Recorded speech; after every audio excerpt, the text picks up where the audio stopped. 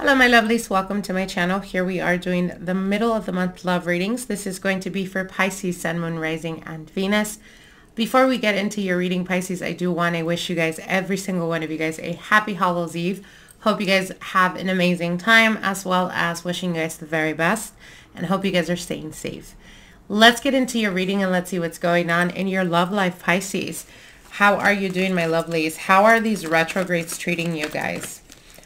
For us, it's been very chaotic. The internet went out for 2 days. The emails have been, for some reason, triggering. It's like, you know, I'm trying to respond to clients, and for some reason it's going or sending off emails to other emails. It's just weird. And I think it's all the retrogrades that we've been experiencing. Give me 1 second. We got cards flying out.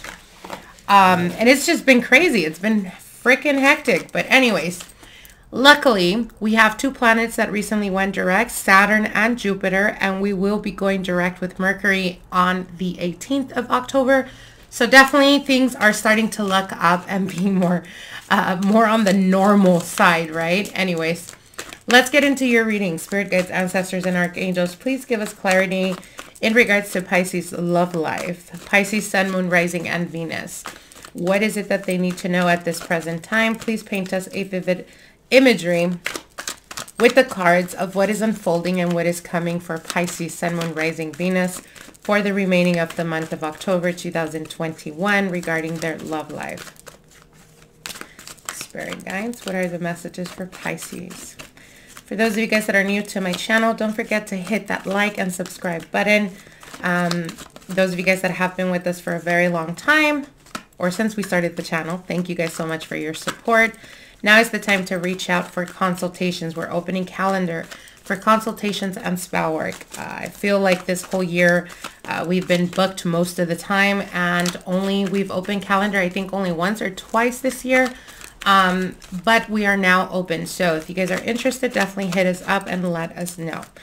Alrighty, Pisces, Sun, Moon, Rising, Venus. All right, the first card that popped out is the 5 of Pentacles. So there is a lot of emotions going on here, Pisces.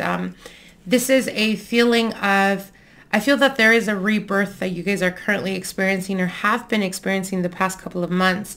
It's almost like assessing is what I'm hearing. Assessing friendships, assessing connections, assessing the people around you. Are they motivating you? Are they doing good and bringing positive energy to your life?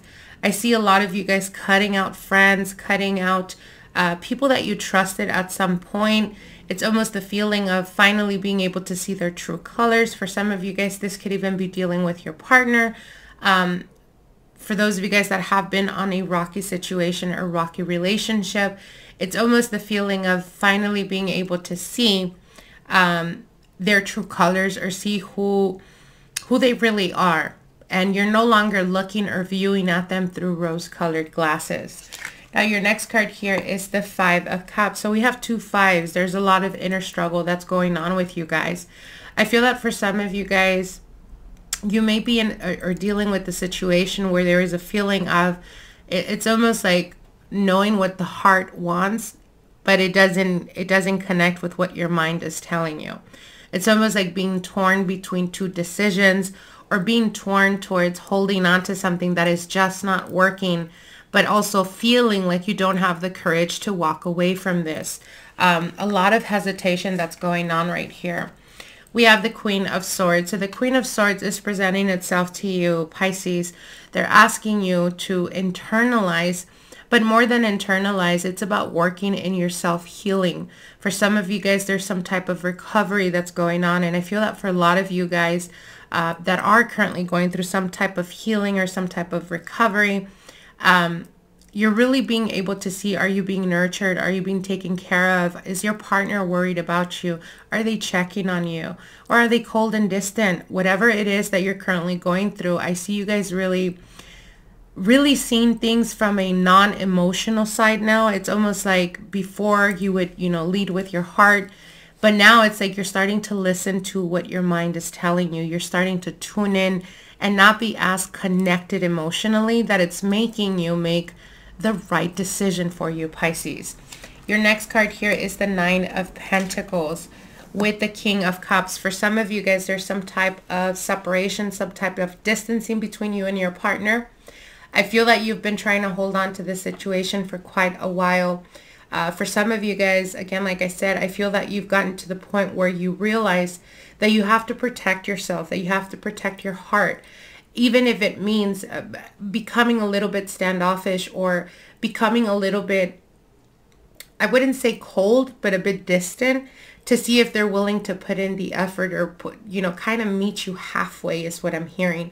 But with the Nine of Pentacles, it's like they're embracing, again, like I said, if there is some type of disconnect here or some type of giving each other some space and some room, I feel that they're really like relishing in this type of energy. I feel that for a lot of you guys, you may be dealing with a situation where there is a separation or a temporary separation, and you're over here breaking down and, internalizing all your emotions, while they may be showing a facade of like having fun and living their best life.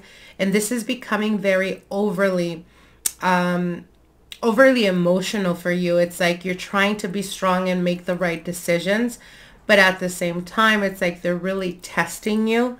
And we all know Pisces are soft-hearted people, but when you hurt a Pisces and when they've made up their mind, there is no turning back. And I feel that you're starting to see them really for who they are. And you understand what you deserve, Pisces, and you understand what you bring to the table. And this is you realizing here with the King of Cups, realizing that you deserve to be treated right, that you deserve a person that is emotionally mature, that is going to be there for you in good and in bad. Finally, your last card here is the Three of Pentacles. So for those of you guys that have been in a separation, or there was some type of pulling away or giving each other some room, some space, I feel that you're going to be experiencing being a bit guarded this month, Pisces. I feel that you're not really overly emotional, connecting with, listening to your heart. Oh, my heart is telling me that I miss them so much. Let me reach out. No. I see you guys more of like internalizing, okay, if they're not reaching out and they're not communicating, that means they want to be single. And if they want to be single, then that means I need to start embracing the fact that this may not be something that is worth fighting for. And I see you guys pulling your energy. I see you guys more like tuning into loving and nurturing yourself and worried about yourself, something you haven't done in quite a while, Pisces. I do see them reaching out. I feel like it's not completely over, this connection or the person you're dealing with. And they will be trying to come back around and trying to connect with you or trying to get in your good graces. However, I feel that the more time that they give you, in retrospect, they're giving themselves, right? More free time. I feel that the more the time progresses, the stronger you become, Pisces. That it'll get to the point where they will reach out. But at that point in time, you're going to be much more stronger and much more confident in yourself and in what you deserve. So ultimately, I do see them reaching out, but I feel you're going to be more guarded and more comfortable in your own skin to be okay with letting them walk away. Why? Because I see you embracing the single life, or embracing being single for a bit, because you're trying to refine yourself all over again, or fall in love with yourself all over again. I hope that this gives you some type of insight, some type of guidance. I wish you guys the very best. Don't forget to like and subscribe to our channel. We'll see each other soon. Bye.